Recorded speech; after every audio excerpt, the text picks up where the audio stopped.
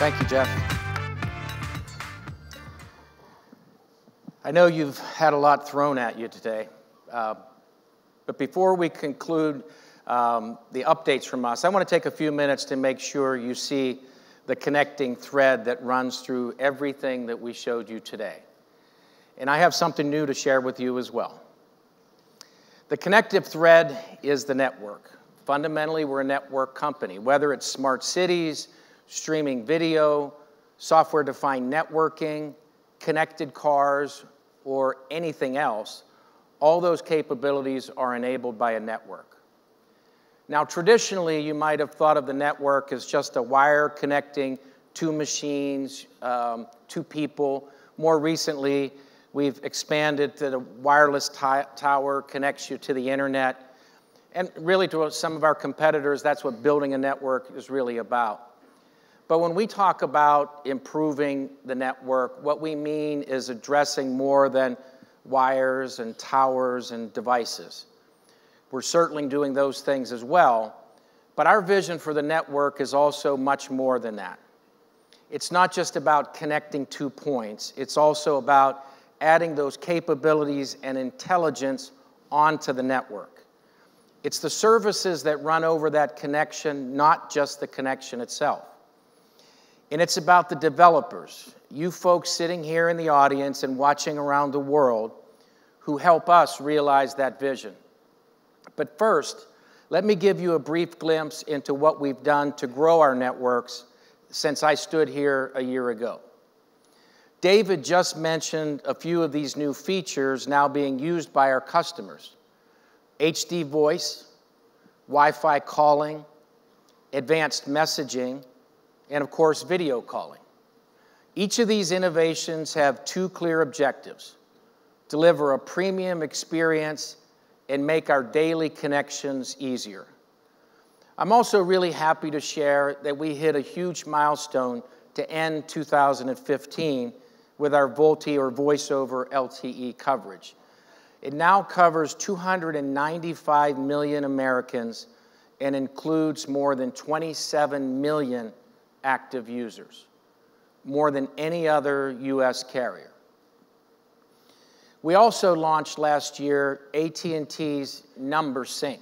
It's an innovation that links all of your compatible devices, things that like you saw today, to your primary mobile number. Just last month, we launched that capability on Samsung's Gear S2, and we plan for more devices here in the very near future. And of course, I'd be remiss if I didn't share that our software-defined network path is hitting huge milestones too. Millions of wireless subscribers are running on a virtualized network, and our initial software-defined networking product that was introduced in early 2014 that we call Network on Demand is now used by more than 275 business customers around the world. We're doing this because our customers' expectations of what the network should be able to do are really exploding. They don't just want more bandwidth, they want better capabilities. Okay, so by now you're probably wondering, what does all this mean for developers and open source contributors? You heard some of that this morning. Before, our industry was built around a model where we specified, we standardized, and then we implemented. That was the approach. But that's too slow and cumbersome to move at the pace that we need. While standards are still important, particularly in some of the regulated use cases around aviation and power, for example, but we need a more agile approach. At AT&T, we knew we had to think fundamentally differently. We needed to approach the problem with a different point of view, and to do so, we had to create a new ecosystem that thought similarly, something more suited for a networked, software-centric, open-source world. It's not necessarily a new concept, because we're taking some of these aspects that we do from web companies, to be honest. So we're looking for a better balance between traditional standards processes and these agile, software-driven, open ecosystems. And it's a fundamental component of what we believe our solution needs to be. This past June, I placed a public stake in the ground and said that we plan to go from 5% to 50% in our use of open source software technology. But allow me to also take this moment to remind you that our current focus with open source isn't new. In fact, AT&T has a long history of leading in this area. We were at the heart of Unix and C programming language, and both of those have spawned generations of programmers. In addition to building our own open source tools and platforms, we're also involved with many of the existing open source groups. And one of the tenets of the open source community is that you don't just take code, you contribute as well. We're heavily involved with almost all of the major open source efforts. Open Daylight, Open NFV, ONOS, OpenStack. On that last one, for instance, OpenStack, I'd like to share some updates on how we're using that platform because it's a really big deal for us. One of the key elements of our software-centric network is what we call AT&T Integrated Cloud, or AIC.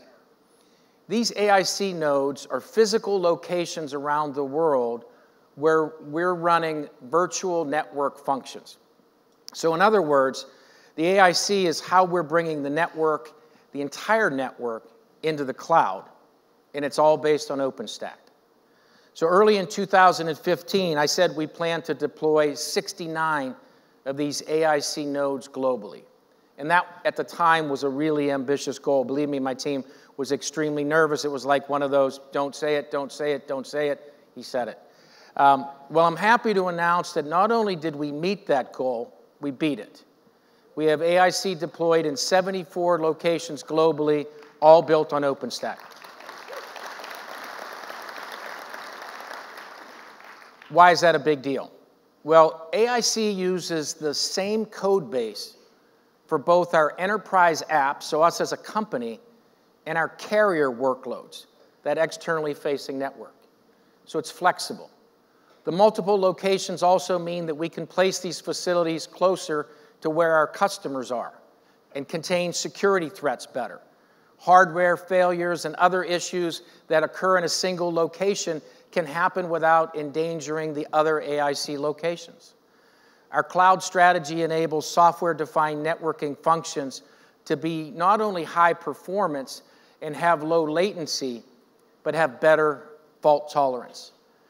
And the global distribution means we can configure different AIC zones based on regulations, requirements of individual countries, and any region in which we operate. So it's not only very scalable, it's very configurable. So the cloud is central to our vision of where the network is going. And building that vision in OpenStack is part of our commitment to collaborating with the developer and open source communities. In turn, I ask that you, the developers, embrace cloud-native application development. Build your apps with the cloud in mind. That's where the world is going, and it opens a new world of collaborative possibilities with companies like ours. And while OpenStack is a big part of our push, we're working with all of those other open source groups I just mentioned. OpenStack is just an example. We have employees contributing code to each of those groups, sitting on the boards of those groups, and leading those working groups. Our AT&T Foundry Innovation Centers, they also collaborate very heavily with developers and entrepreneurs who we think can help us realize our network vision, particularly around our pivot to an exclusively software-defined network. And of course, our AT&T Labs team remains heavily involved in open source and the developer world in general. Again, our goal is not just to build a network that connects point A to point B, but a smart, adaptable, and evolving network that enables these new capabilities like you saw today, in addition to the basic connectivity that we increasingly take for granted. And our open source engagement also crosses into the growing big data world as well. Our AT&T Labs team recently created an open source programming language called rCloud to make it easier for developers to do big data analytics. It's won several awards, and it continues to see very frequent and explosive growth in downloads. AT&T Labs has also created an open source big data visualization tool that we call NanoCubes. NanoCubes gives you real-time visualization of large data sets that you track over time, and you can format those results as heat maps, bar charts, and many, many other ways. And it's also viewable in a standard web browser, so it's easy. It's a very cool way of making sense of very large chunks of data, thinking millions or even billions of records at a glance. In addition to big data, the network is also at the heart of the Internet of Things. We're doing a lot of work internally on this front. You saw some of the work earlier in the Red Bull demonstration. But a year ago, for example, we launched our M2X data service, which is a cloud-based data storage service for the enterprise IoT developers to enable companies to collect, analyze, and share data securely over our network. And then Flow Designer, the cloud-based tool to help developers quickly create these IoT apps, get high reuse. It's an innovation that came out of our AT&T Foundry location in Israel. But we can't make this IoT ecosystem work on our own. We need you. We need the developers. We need developers, particularly in the open source community, to step up in some critical areas if IoT is going to be successful. One of the most critical areas is interoperability. You've seen a lot of great IoT products and concepts and prototypes today. Smart homes, smart cars, and even smart cities. That's a lot of devices chattering back and forth. We're building a network that can enable all that chatter, but we also have to think about how all those devices talk to each other and talk to devices from different manufacturers across different networks in different parts of the world. We know that most consumers and most businesses aren't going to buy all of their IoT devices from a single supplier running on a single network. We need to establish a common architecture that allows these devices to securely share their data with other devices and software applications. These devices have to be able to talk to each other if we want this technology to work seamlessly. We think the open source community is uniquely positioned to enable this, free from concerns about a single vendor having lock-in. One such effort that's underway now is with the open source group Open Daylight.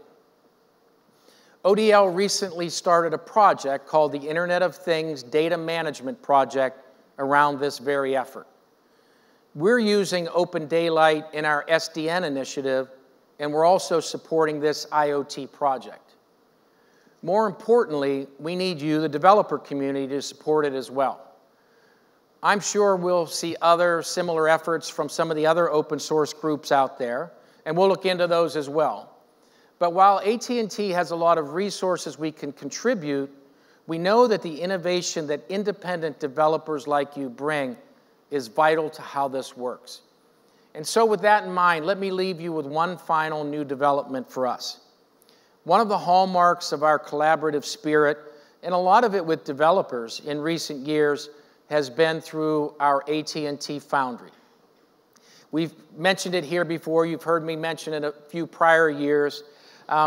So from SDN to the Internet of Things to big data to cybersecurity, the AT&T Foundry is where we work with the developers, but also we bring the end customers and then our internal business units and turn ideas into working prototypes to just see if they can work, and then into launch products and ultimately into the services that we launch into the market. And we're doing that faster than we ever could before. So we currently have 5 AT&T Foundry locations: Silicon Valley, a couple in Dallas, Atlanta, and Israel. And today I'm thrilled to announce that we're expanding with a new AT&T Foundry location opening soon in Houston.